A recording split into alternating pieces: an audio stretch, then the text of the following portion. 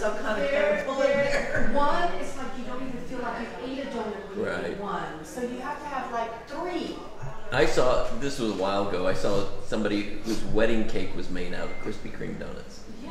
Oh, wow. That's serious. Well, good morning. As you can see, we're discussing donuts at Grimes and Glazes. Yes. And we're waiting for y'all to pop in there. And we have a nice little social group here this morning. So if you're not here, you're missing our coffee and breakfast burritos and donuts and whatever else we can get our fingers on. And Good food, good fellowship, good conversation.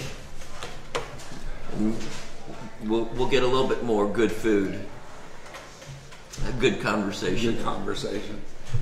Oh, I'm sitting here And touching- hopefully it'll be good fellowship. I'm thinking my laptop is a touchscreen. Ha ha. Yeah, I know, I've done that myself. Well, why is mine not? Let's see. Why are we not coming in live? It's not pulling up on mine either. You bet.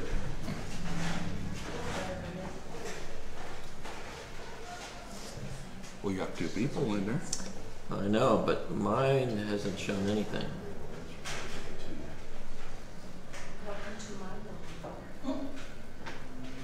Yeah.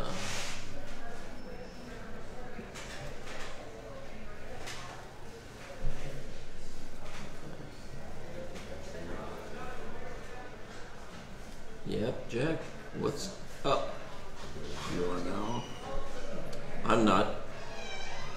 Well, we are having some issues right now. No, we're not. It's just Pastor. What, you're up? I'm up and I can hear myself, which is not good. Well, we are having some issues right now. Well, it's just me, so you're going to have to maintain. I'm not going to be able to watch any comments, folks, so because the ones on this screen are too far away. I just got my eyes checked, and I still would not be able to see those little words that are there. No, don't put it. I'm still not going to be able to look down. He's trying to adjust his computer for me to see, and it's just not going to work. We are thankful for those who are here. We're going to have some time together. Hopefully some of you will begin considering doing this. I know some of you have been missing Wednesday Bible study, and we thought this would be a good opportunity to have that same kind of vibe going again, where we come for a little fellowship prior to, then get into the Word, have some conversation, and again encourage people to stay in fellowship or find another place to fellowship together. So we are beginning to make some of those moves to have more in-person gathering and more times of small groups fellowshipping together and relating with one another and caring and concern for each other in our daily lives. So, do you have any other comments you want to make before we get going? No, I think just wish a few more people were here. Yep. It's fun being able to socialize a little bit. Exactly. It's like Sunday mornings when we're getting more and more people. And by the way, have you seen that more and more people are, when they come and gather, they're conversing with one another? We had to sort of remind them to go in the fellowship hall. Yeah. So let's begin with a word of prayer. Most gracious Heavenly Father, we give you thanks. We thank you for our time together. We thank you for those who have gathered with us here in person, but also for those who are gathered with us virtually. We pray that you bless this time. We pray that you pour your Holy Spirit out upon us to discern and to give us wisdom in your word, especially as we look at these texts for Good Friday. Again, such an instrumental piece of our faith journey to know and to understand what Christ has done for us. So, Heavenly Father, now let us see your word come alive in our lives so that we may profess it to others. In Jesus' name we pray. Amen. Okay, we're going to go to Isaiah 52. It begins at verse 13 and goes to 53:12. Right. A lot of verses. We're covering a lot of verses today. I get the long verses today. I don't know how that happened. That's true. You get to read the psalm, don't you? All of it. Yeah, all of it. But, yep. So Isaiah 52:13 and through 53 to the end of it, which is 12. Right.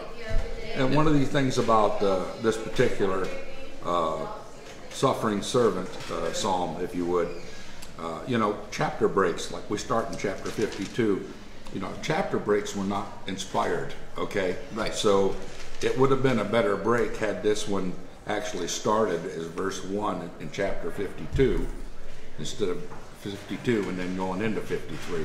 That would have been a better break point.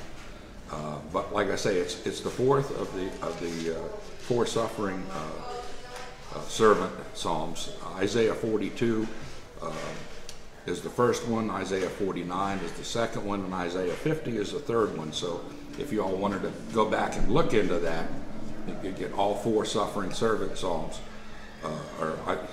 servant, whatever. Well, they are servant psalms. They are songs. They are. They really are. And for those of you that are acquainted with the Messiah, we've got a couple pieces from the Messiah that come from this portion of Scripture. Yes. All right, beginning at Isaiah chapter 52. Behold, my servant shall act wisely. He shall be high and lifted up, and shall be exalted. As many were astonished at you, his appearance was so marred beyond human semblance, and his form beyond that of children of mankind. So shall he sprinkle many nations. Kings shall shut their mouths because of him.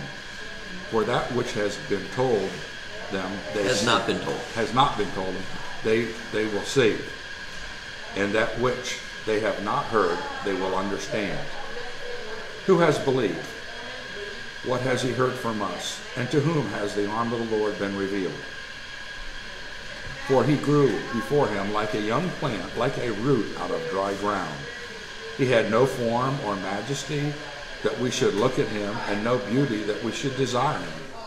He was despised and rejected by men, a man of sorrows and acquainted with grief.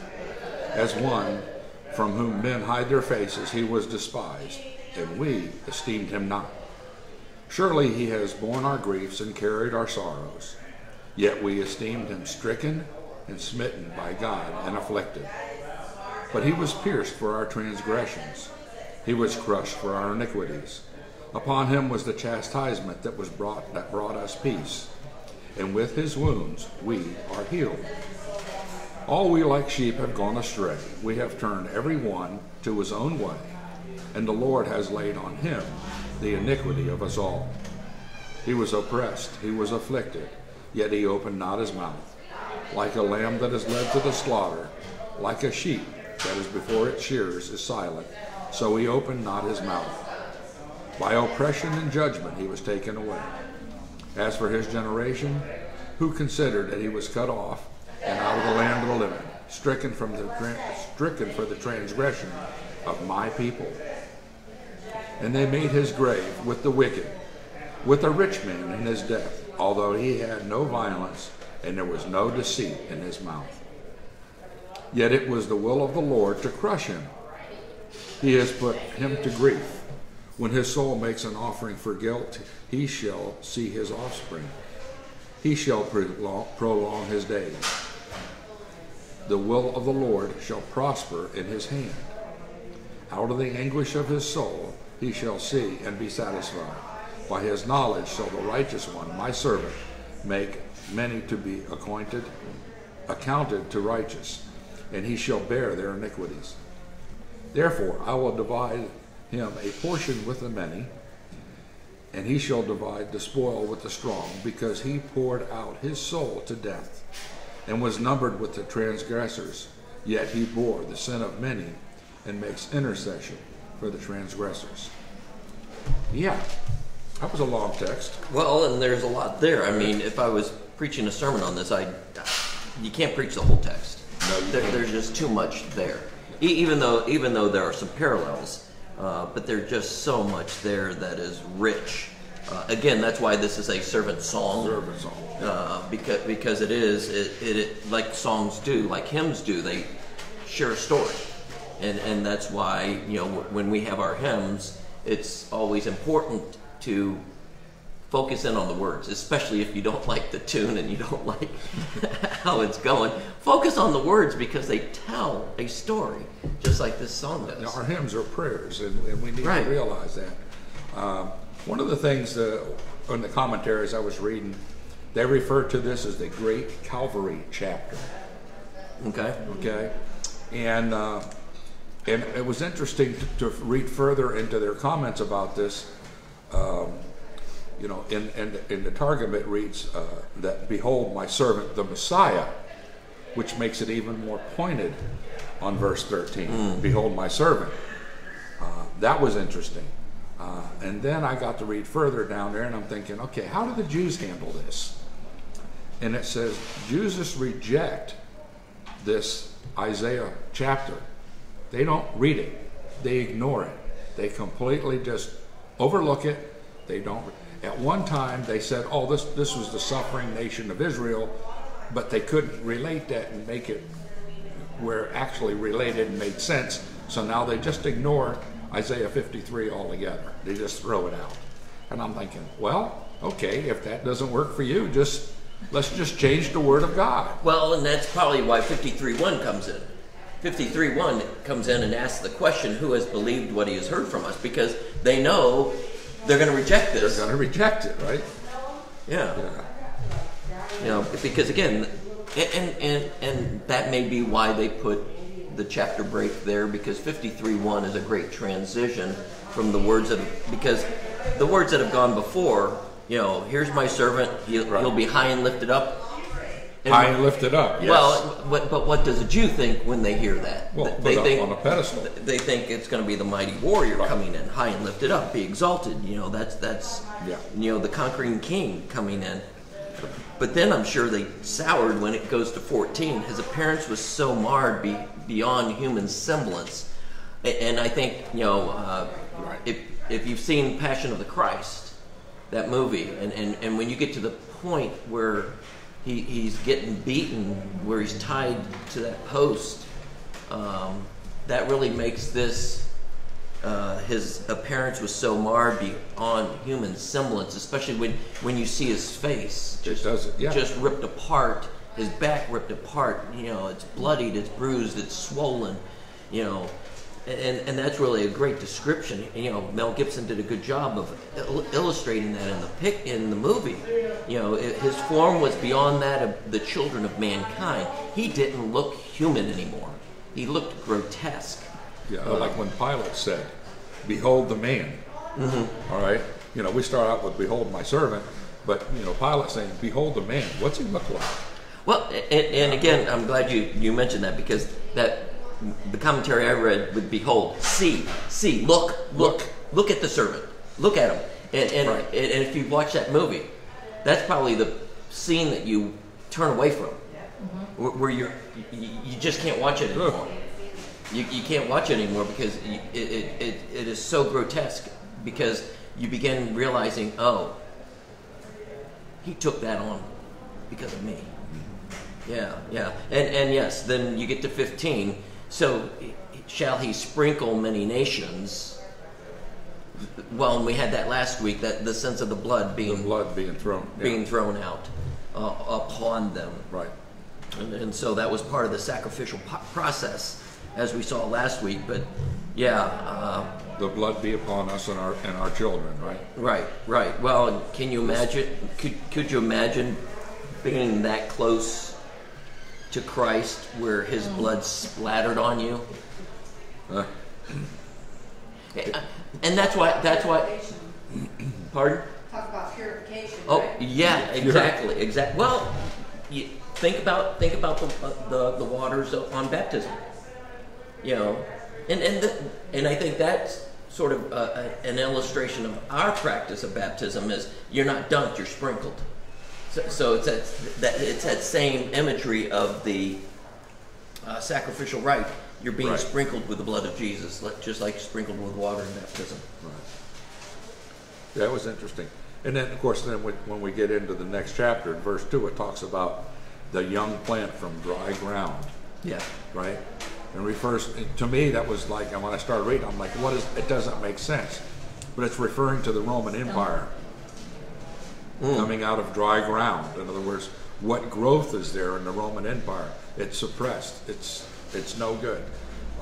Is it just the Roman Empire, or is or is it the Jewish temple now? Well, is dry ground. It's kind of both, isn't it? Yeah. I mean, you know. And then when I got to verse 3, it says, "We esteemed him not." I'm sorry, Linda. What? Yeah.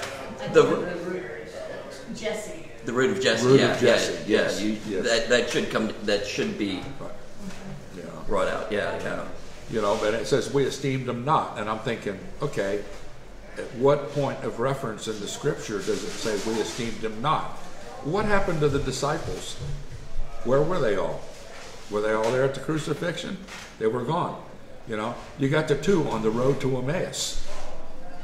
I've got a point to make when we get to the gospel on that. Okay. So, we got the 2 that have just fled Jerusalem. And he comes and he says, "Hey, wake up. Let me open your eyes. Let me explain everything to you that I've been telling you during this whole time." And they finally, their eyes are opened. But we esteemed him not. They ran from him. They hid from him. And the interesting thing is, if you look in front of that, as it starts, it narrows down the focus. It starts with he was despised and rejected by men, all of mankind. Oh. And then you get down, a man of sorrows, acquainted with grief. Men hid their faces. Right. He was despised, and now it gets a little bit more personalized. We esteemed him. Forget about the other men. We esteemed him. Right. We who claim to be believers esteemed him not. Are we ever ashamed? And we'll get into that as we read on these other lessons. Do we ever just keep quiet about things and not share the gospel when we're called upon? One of the things I wanted to get into was in verse 5. It said he was crushed. And it's kind of like, crushed doesn't mean a lot to me.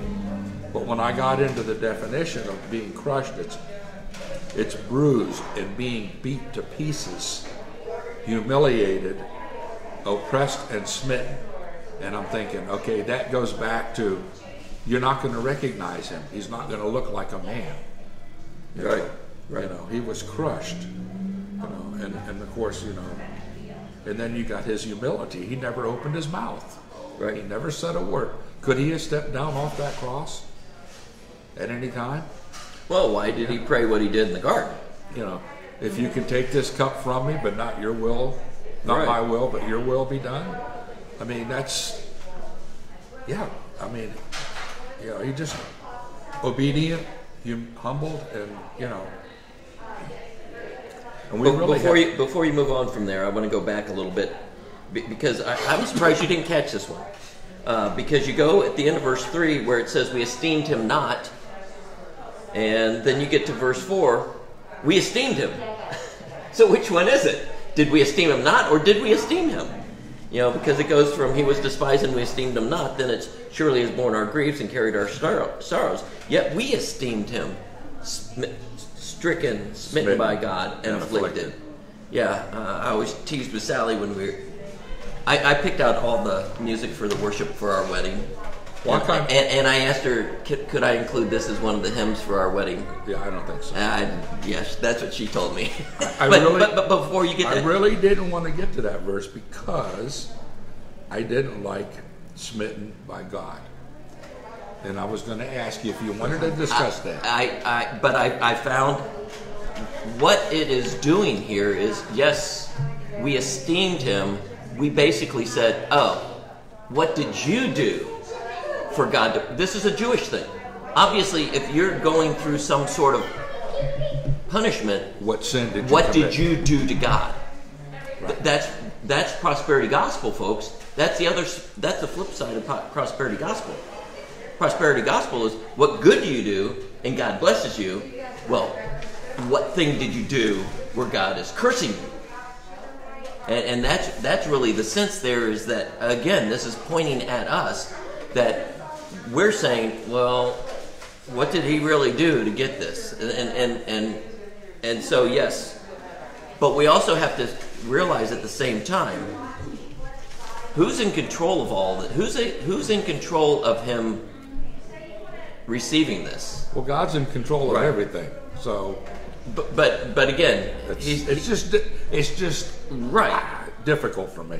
Well, but what happened on the cross? What was one of his prayers on the cross? My God, why have you forsaken me? Yeah, it's just a rough. I mean, it was God's plan.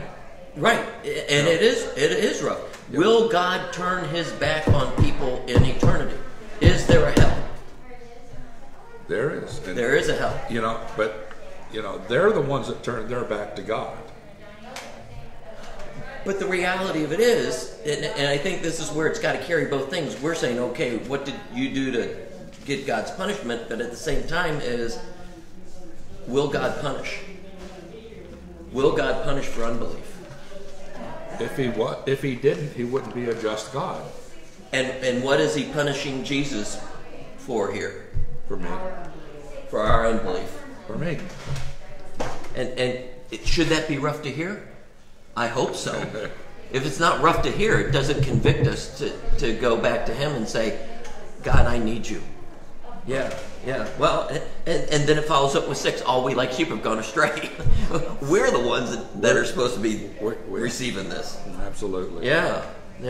So, But yeah, we've gone astray, but the Lord has laid on him the iniquity of us all. right. He's carrying our sorrows, so he's receiving the stricken, smitten, and afflicted because of my sin. And again, he was obedient to death. Right. It's just, It's that question: what would you do if somebody came in with a gun and, well, it's the Casey Bernal at Columbine. If you know the story of Columbine, where they said, will you deny the Lord? And she didn't, and they shot her. just okay. Right.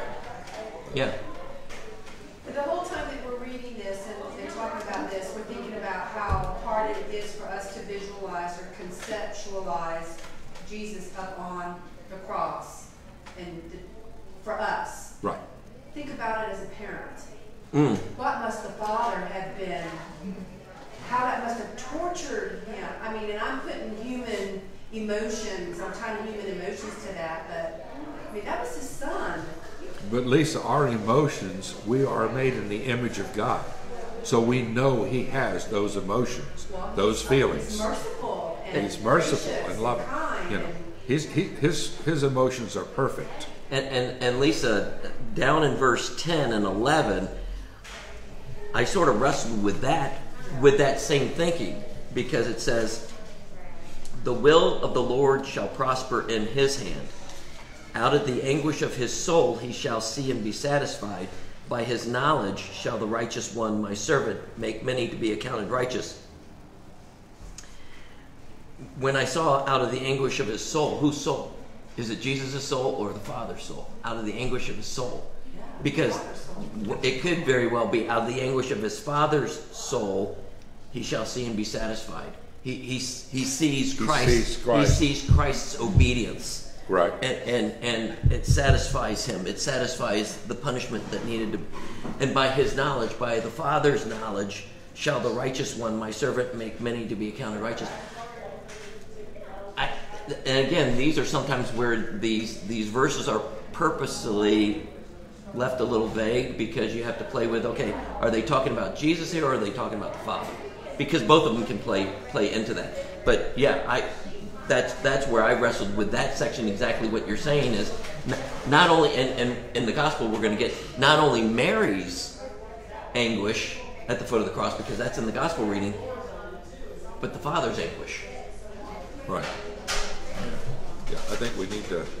You think so? Yeah. Well, you got just the promise there at the end. The promise at the end. It was God's plan. Well, and that's where 11 and following come in, is the Father saw his obedience. The Father saw what he did going all the way. And now the promise that we shall divide, or Christ is dividing his portion.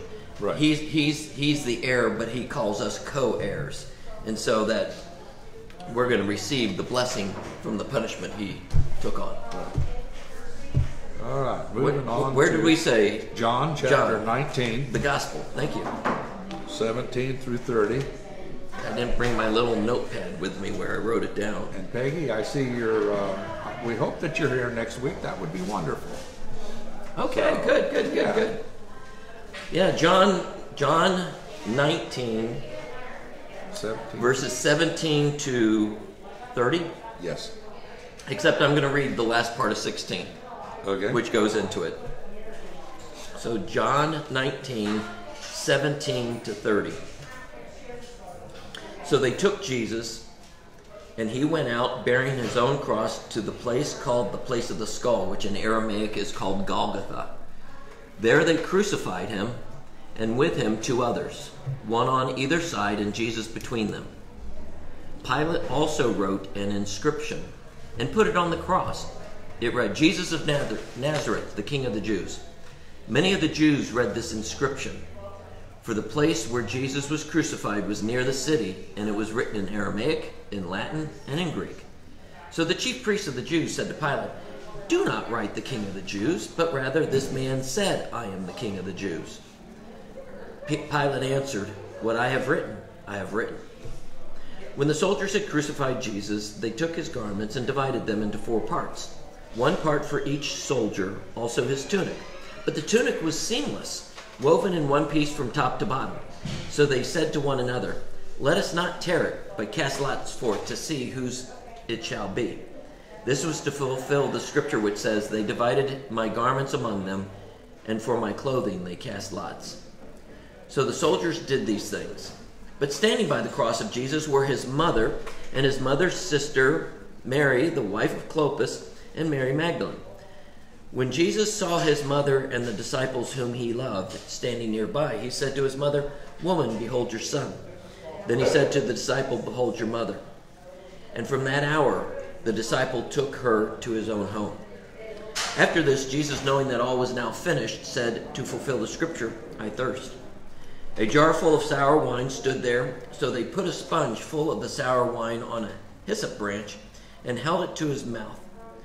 When Jesus had received the sour wine, he said, it is finished. And he bowed his head and gave up his spirit.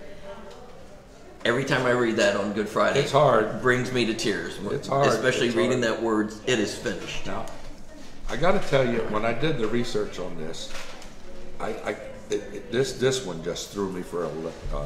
I was like gone. Christian tradition generally places the tomb of Adam in Jerusalem under the place where Jesus was crucified. It's called the Cave of Treasures and described in the Syriac Book of Caves of Treasures. I have never heard that. But here we got Adam in the ground and Christ on the cross. And I'm like, that just... Right, according to tradition. According to tradition, right. Yes. We got to be careful there. And it was like... We got to be careful. When I read that, I was like, what? That one I will not preach. Well, that's just tradition. that one I will not preach because of that reason. Right. Yeah. Or it makes a good picture. It makes a good picture. I mean, you got fallen Adam and the perfect Christ. Yeah. You know. Well, and here we start right away in 17. We get that image of what Jesus told the disciples of what it means to be a disciple. If anyone deny yourself, take up your cross, and follow me. Follow me. And he's following his Father.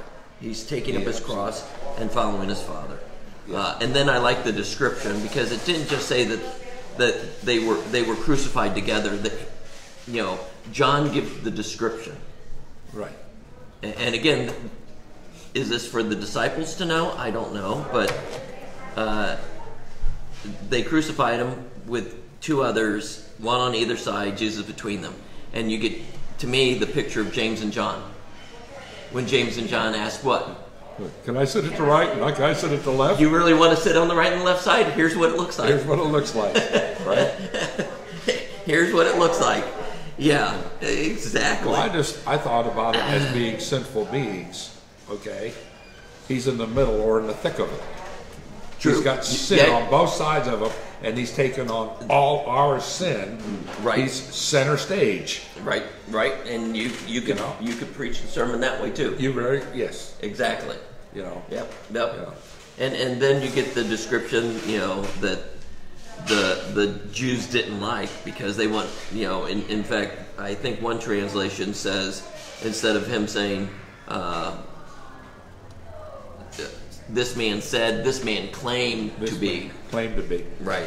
It was interesting people just read it, say it was written in all these languages. Why is it written in all these languages? Because everybody passing by, going to Jerusalem, is going to know in their own language, this is the King of the Jews. And why would they be passing by into Jerusalem? It's Passover. It's the Passover. They're coming in. Right. They're going to be... Get them down before Passover. It's sort of like Martin Luther. Why did Martin Luther post the 95 Theses on the church door on October 31st? Because all the people were going to be going to church on November 1st, which is All Saints Day. Right. To do their veneration of the saints. And they're going to So they were going, even if it's a lapsed Catholic, they're going to go to the High Holy Feast Day. Right. Yeah. And just like here, if it's a lapsed Jew, they're still going to go on a High Holy Feast Day. And so, they wanted to make sure that everybody knew the reason for him being on the cross. But and again, at the scene at the cross, we don't hear any mention of all the disciples, other than John. Are we going to get to the garment thing first? Because I've got something. Okay, we'll get with the garments. Let's do the garments first, because I want to talk about more on that. Okay. So hold that thought. Let's go to the garments again. And John is doing a great job of fulfilling, of making sure that the people know that they were fulfilling prophecy, and so we see that throughout this section of the fulfillment of prophecy in this, and yes, they divided the one garment into four, but the other one they didn't. Right. Well, you had the head, you had the belt, you had the tunic, and then the undergarment. Right. So, but the larger garment they wanted to rip. But why didn't they rip it? Because God said no. Prophecy had to be fulfilled. Right, but again, I think God used human nature to fulfill His prophecy, because it was a valuable garment. It was a valuable. It was a valuable garment, so it would have lost its value if you ripped it in half. No, yeah. By the way, did you catch the description of that garment? It's without seam. Yeah, but did you catch the whole description of that garment? It was woven in one piece from top to bottom. Where else does that phrase "from top to bottom" play out? The curtain in the temple, was ripped. When he dies, was ripped from top to bottom. So where his garment was kept whole, what was not kept whole? The curtain. The curtain. The separation of the Holy of Holies. The garment of Christ was kept whole, but the garment separating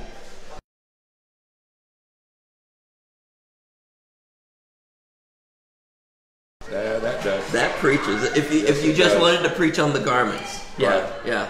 So now let's get to the curiosity folks, the folks gathered around the cross. Right. Well, you got Mary and you've got John. Well, how many people were there? I mean, as far as this description, how many people were there? All right. Well, you got the mother, his mother's sister, the wife, and all right. So you got 5 women and 1 man, other than the guards. You caught on to it. Most people would say there were 3 women and 1 man. But and this gets back to what you were saying about chapter. Mm-hmm. There are no commas in Greek. No, there's not. There's no commas in Greek. So how many women are there? Is it Jesus' mother, his mother's sister Mary, the wife of Clopas, all is one? Or is it his mother's sister Mary and the wife of Clopas, which are three different women? There are no commas in Greek. There are no commas. Is it three people? Is it five? Is it three women? Is it five women? We don't know. Is his mother's sister Mary the wife of Clopas? We don't know. We don't know. But whether it's three or whether it's five, there are 3 or 5 women and how many men? One. Again, signifying the importance of women in the ministry of Jesus. Right. Because they are going to be the ones who will tell this. Because again, can the other disciples tell the story? They can, but they're not there, so they're going to have to go by what's told to them. By whom? By the women. Right. But the other thing that I saw in a commentary is if it is just 3 women, you can't dispute it. It's 3 witnesses. Well, right. They're all named Mary. Wow. If there are 3 women, they're all named Mary. Mary, the mother of Jesus, Mary, his mother's sister, the wife of Clopas, and Mary Magdalene. They're all named Mary. Okay. So that's just, that one's not a preaching thing. That's just a curious thing. Curious thing. But yes, it really shows the importance of women in right. the witness. Because again, that happens at the resurrection, that it's the women who are going to be the first witnesses. And so then we move on to just John's a little snippet of the final moments. Yeah. Now go ahead. Did you pick up on the hyssop branch and the significance of that? I know it is prophesied. Well, right. It goes back to the Passover. Okay. They were to take a hyssop and dip it and put it on their mantle, on their doors. So they use that to put the blood on the doors. Put the blood on the okay. doors. Now you've got a hyssop, dipped in vinegar, and I was like, okay, Jesus said, I'll never drink of the fruit of the vine again until I drink it. I was going to bring up that point because I was going to bring up that point because of last week's text. Yeah. And now you go with, okay, wait a minute now. But there is a difference between the fruit of the vine and vinegar. Right. Okay? Vinegar is sour wine. It's not good for anything, really. Well, and I did find out. It is good for something. Well, healing. Well, it's good for quenching thirst. Oh, okay. They said it was good for quenching thirst. That typically the poor people, that's what they would drink. Okay. Because they couldn't afford the wine. They couldn't afford the wine. They couldn't afford the wine, so they would drink the wine vinegar. Yes. Vinegar I would not want to do that. Yeah. No. Vinegar was never referred to as the fruit of the vine. Fruit of the vine is a very sweet, by the way, very deep red wine. Mm. Okay? Over time, it will turn to vinegar. You're correct. Yes.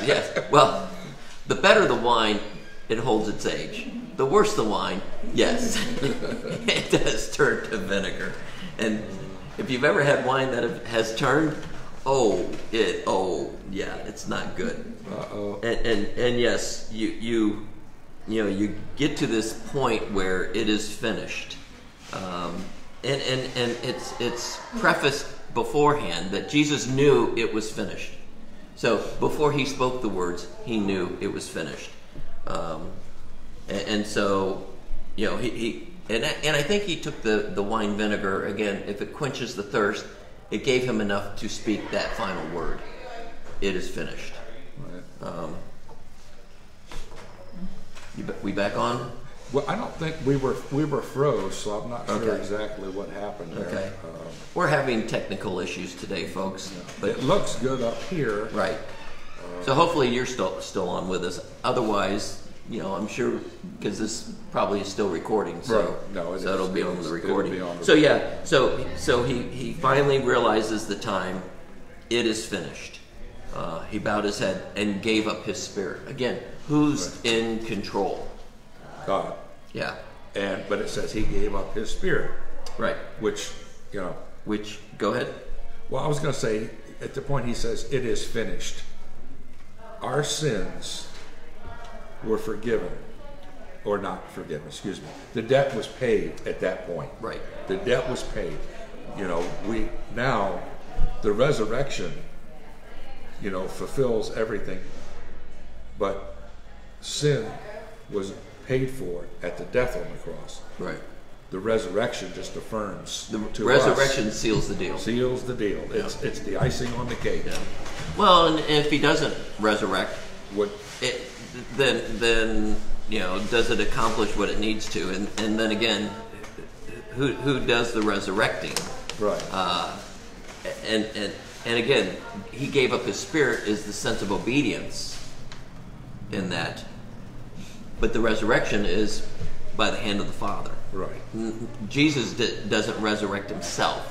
It's the hand of the Father that causes the resurrection to happen. I have a hard time separating the Trinity in all this. It's difficult, because God did not die on the cross. Jesus did. Right.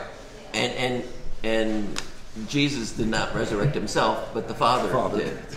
And that's where the difficulty with the doctrine of the Trinity comes in is and with Jesus' words, I can lay down my life and I can take it up. Correct. But he's speaking as part of the Trinity there, so it's difficult. Anyway, going into Psalm. Let's do it. Okay. Probably spend the rest of the time just reading the Psalm. Psalm 31, folks. All of it. Psalm 31. You want me to read this so that gives you a break? So then you could read a short one at the end? That would be wonderful. Thank you. Okay. I'll read Psalm 31 because he had the earlier long one. I'll read Psalm 31 because this is another long one. And again, we're not going to be able to do justice on it because there's just so much there. But right. Psalm 31, the whole psalm, as Jack would say. In you, O Lord, do I take refuge. Let me never be put to shame. In your righteousness, deliver me. Incline your ear to me. Rescue me speedily. Be a rock of refuge for me, a strong fortress to save me. For you are my rock and my fortress. And for your name's sake, you lead me and guide me. You take me out of the net they have hidden for me. For you are my refuge. Into your hand I commit my spirit. You have redeemed me, O Lord, faithful God. I hate those who pay regard to worthless idols, but I trust in the Lord. I will rejoice and be glad in your steadfast love, because you have seen my affliction. You have known the distress of my soul, and you have not delivered me into the hand of the enemy. You have set my feet in a broad place. Be gracious to me, O Lord, for I am in distress. My eye is wasted from grief, my soul and my body also. For my life is spent with sorrow, and my years with sighing. My strength fails because of my iniquity, and my bones waste away. Because of all my adversaries I have become a reproach, especially to my neighbors, and an object of dread to my acquaintances. Those who see me in the street flee from me. I have been forgotten like one who is dead. I have become like a broken vessel. For I hear the whispering of many, terror on every side, as they scheme together against me, as they plot to take my life. But I trust in you, O Lord. I say, you are my God. My times are in your hand. Rescue me from the hand of my enemies and from my persecutors. Make your face shine on your servant. Save me in your steadfast love. O Lord, let me not be put to shame, for I call upon you. Let the wicked be put to shame. Let them go silently to Sheol. Let the lying lips be mute, which speak insolently against the righteous in pride and contempt. Oh, how abundant is your goodness, which you have stored up for those who fear you, and work for those who take refuge in you. In the sight of the children of mankind, in the cover of your presence you hide them from the plots of men. You store them in your shelter from the strife of tongues. Blessed be the Lord, for he has wondrously shown his steadfast love to me when I was in a besieged city. I had said in my alarm, I am cut off from your sight. But you heard the voice of my pleas for mercy when I cried to you for help. Love the Lord, all you his saints. The Lord preserves the faithful and abundantly repays the one who acts in pride. Be strong and let your heart take courage, all you who wait for the Lord. Yes, as you hear that, and that's sort of why I wanted to read the other two first, and then because you get all of this, okay, here's what Christ is saying on the cross. Right. Here's that prayer of Christ on the cross in this. And so, yeah, there's a lot of imagery in Jesus in this. Yeah. Different translations use different words here, but right. In you, O Lord, I take refuge. In you, O Lord, is my trust. Okay? Let me never be put to shame, or let me never be ashamed in the King James. Don't let me be put to shame. Thinks of like it's referring to me, like don't let people mock me. Don't let me be put to shame. But the point is don't ever let me be ashamed. Ashamed of who? The Lord. Don't let me be ashamed of the Lord, because in you I put my trust. Different translations. Well, but it's all the same. Right. And it helps us to, again, this is the beauty about, us doing these things together, because we're seeing from different directions. We're not seeing two different things. I was going to say that, but we're not seeing two different things, but we're seeing things from two different directions. And the whole idea there also is what we read, again, crucifixion was a shaming act. Yeah. It was a shaming act. And basically Christ, in his obedience, his prayer is, don't let me feel that shaming act in my life. Let this be a witness. Right. And a witness is never shaming. Because again, if you ever feel shamed, it's because you've allowed the other person to have an impact on you.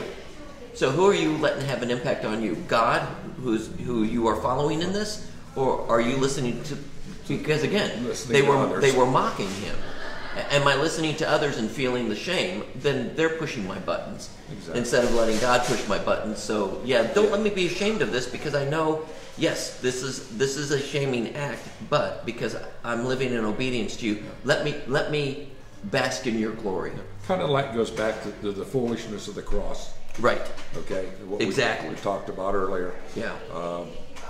And then I had to circle the word speedily, because every time in Mark, immediately, yeah. And I said, okay, well, but be a rock for me, and that took me back to Christ and Peter, in that conversation, right. The rock, be a rock of refuge for me. Right, and again, notice all these are placed in on who God is. On who God is. Because I'm going to experience things in my life that there's no reason for me to be able to get through them. Right. But the only way I can get through them is by relying on the one who gets me through them. Right. And then I picked up on verse 3, for you are my rock, my fortress, for your name's sake, lead me and guide me. All I could think was the 23rd Psalm. The Lord is my shepherd, right. And in our lesson of being challenged, where it talked about praying the 23rd Psalm. I guess that's just on my mind a lot lately, but yeah. Yep. And then verse 5, you get the reference to what he said on what happened on the cross after it is finished. He bowed his head and gave up his spirit. Yep. So again, that is a very familiar phrase. But again, he's trusting in God, that God will take care of him through this. And you get so much of the imagery going on as the battle between the effect of the crucifixion on the body and how it can affect the mind and the spirit. Right. And that again is what I've been saying from the sermon a couple of weeks ago is, we pray for, physical needs, we pray for financial needs, we pray for relational needs, but underneath all of them is a spiritual need. And likewise going here, you know, underneath the pain and the horror of crucifixion, there's a spiritual need, and that's really where the psalmist is going here. Is God, I know this is horrible, but you got to uphold my spirit. You got to strengthen my spirit to do these things, because he talks about in 10. What actually it starts in 9. My eye is wasted with grief, my soul and my body also. My life is spent with sorrow, my years with sighing, my strength fails, my bones waste away. So that's all physical. Right. You know, but again, it comes back to, but I trust in you, O Lord. You are my God. I mean, you know, and I just hear those words, my God, why have you forsaken me? You are my God. And that's that spiritual battle. That's where Satan is trying to get in his head, which then gets into his heart, because he's already gotten to him physically. So, and that distance from here to here, from head to heart, is a long way. It's a long way. You know. And with Christ, there was no way he was going to, you know, go down that path. And then again, we get down there, you know, oh Lord, let me not be put to shame. Yeah. I call on you. Let the wicked be put to shame. Right. Let them go silently to Sheol. You know, let the lying lips be mute. You know, I mean, it's like, here's the truth. Listen to it, and throw this other stuff out in the trash where it goes. Yeah. Well, and really that whole section 9 going all the way down to 18 is that's where the Spirit is wrestling. You know, because again, I've been forgotten, become broken. I hear the whispering of many, and then the ones that you just pointed out there. You know, do something to these people. Yeah. Like. But then you get 19. You know. Oh, how abundant is your goodness. He's on the cross. Right. Oh, how abundant is your goodness. Yeah. Better him than me, because I couldn't, I mean, in my... Right, better him than you, because guess what? Well, I'm in pain and suffering. I'm a miserable person. You wouldn't have been able to do it. No. So it is better him than us. Yeah. Because well, I didn't mean it that way, but yes, that's correct. I'm just saying that, you know, when I'm in pain, you ain't my savior. I'm not a nice person, you know. So yeah, I wasn't feeling too nice yesterday either. Yeah, so. But yeah, how abundant is your goodness? You know, and it does get revealed to us. 21. He has wondrously shown his steadfast love to me. Yes, this is Christ on the cross. But again, I think, and this is why I wanted to read this here, is don't only think Christ in this psalm. We've got to think of ourselves. Right. Ourselves in obedience to the Father. These are our, because again, what did he tell the disciple on how to be a disciple? Deny yourself, take up your cross, follow me. The path is not going to be easy. These same things that he is feeling, we're going to experience. We're going to experience that physical pain. We are going to experience all the mind stuff, especially when people are saying things to us that we're all wrong. But don't let it seep down into your heart. And I think rely on these promises. Verse 21 really it relates to Christ, but it definitely relates to me. Blessed be the Lord, for he has wondrously shown his steadfast love to me when I was in a besieged city. You know, I'm thinking, okay, besieged city, how do you relate that? You know, we are not of this world. Right. Okay? We are not of this world. So wherever we're at, whatever we do, you know, there's sin all around us. Right. You know, and Satan is just having a heyday. And so, yeah, I am definitely in a besieged city. But God still shows his steadfast love to me. And not just, most importantly, but not just in Christ and what Christ has done, but just in the everyday of giving me breath and health and the ability to just see his wonderful creation. And the question comes, because I know I've heard that, is our city more besieged today than it was 20 years ago? Be careful. It seems like it is, but no, because sin is sin. Okay. Right. All right. I used to say, when we came up from South Florida, I got out of the forest fire and I've got little sprinkles here and there, campfires. Okay. The fact is, sin is here just as it was there. Right. It seems more rapid there, is like where people are just enjoying it more and living their life. I definitely feel a blessing at this place.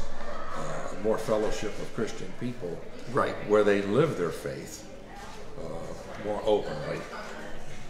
But yeah, no, it's just as bad then as it is now. Exactly. We've been besieged every day, and the reality of it is it appears to be more besieged because in our faith we recognize and we see the sinfulness around us more than what we used to.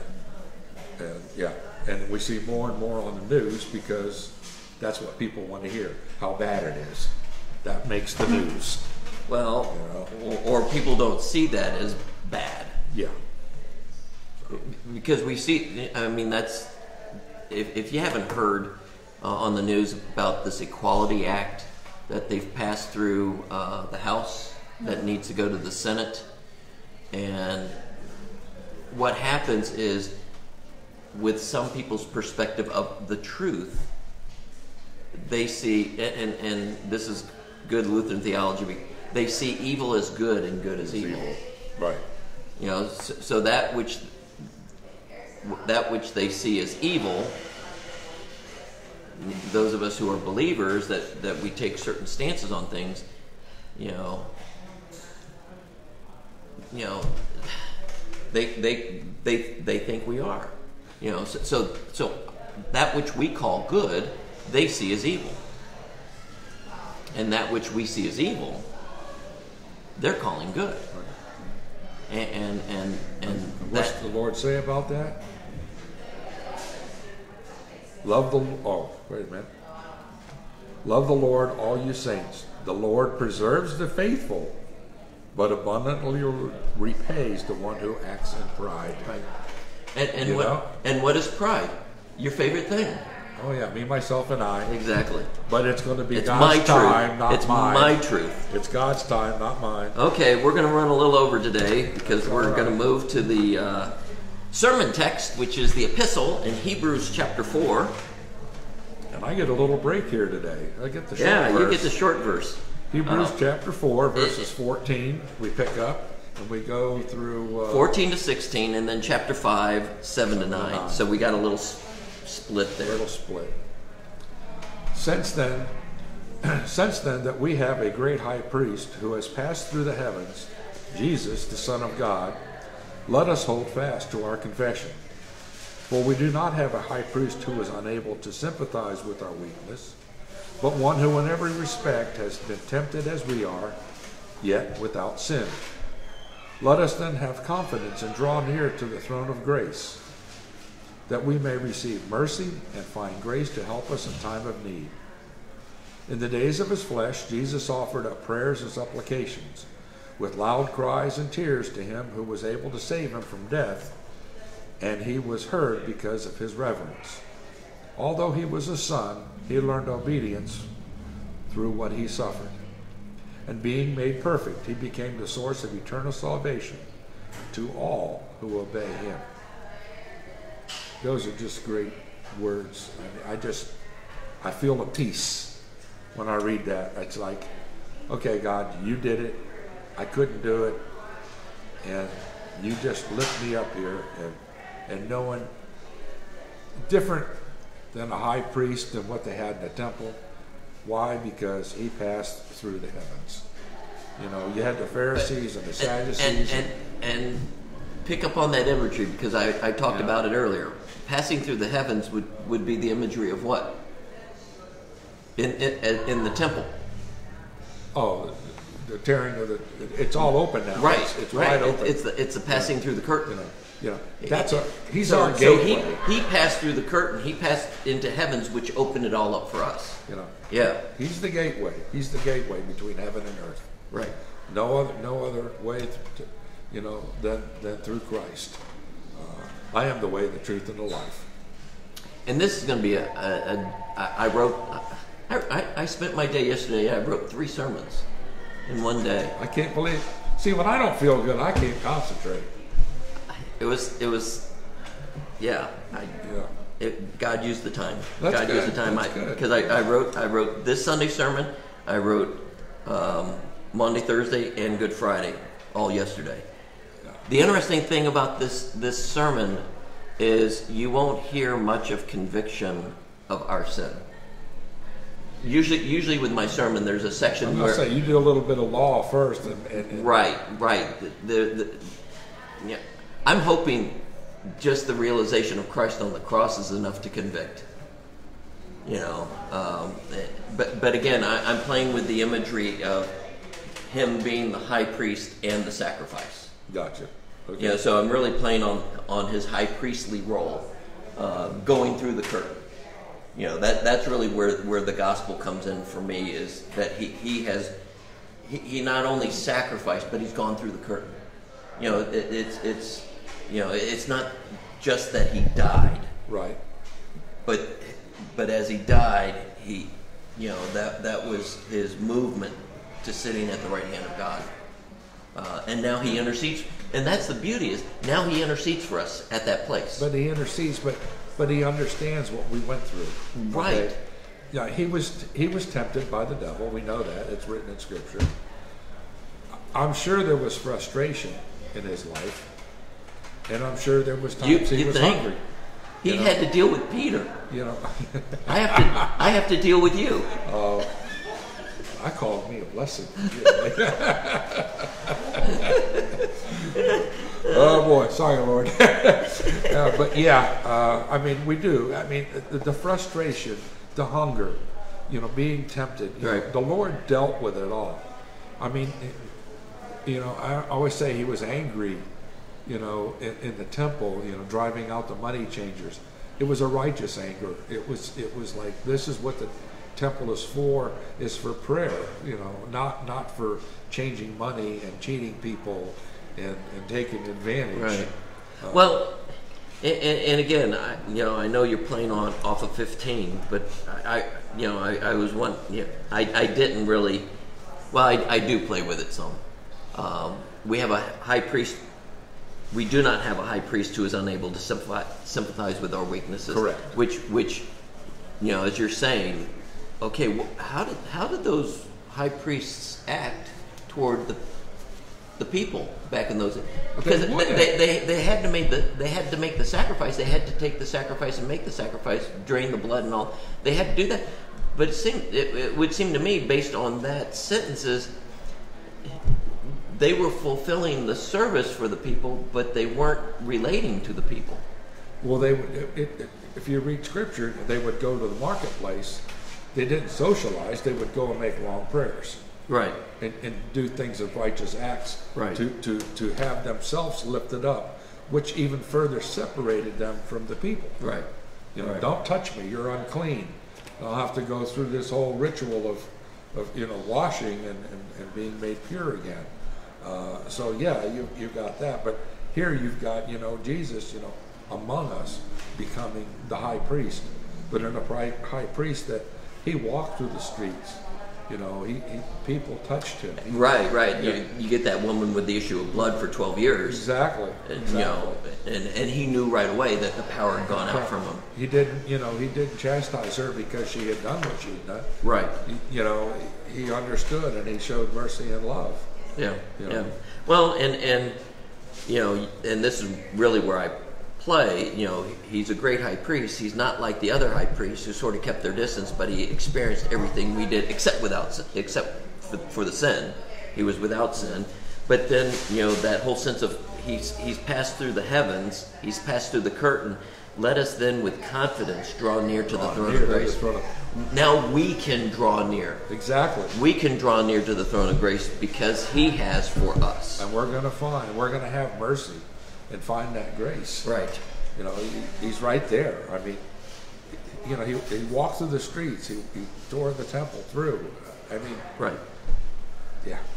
And so, yes, he offered up prayers and supplication with loud cries and tears. Yes, that should, again, what I said a couple weeks ago, that those 7 phrases of Jesus were 7 prayers. Mm-hmm. Those were offered up with loud cries and tears.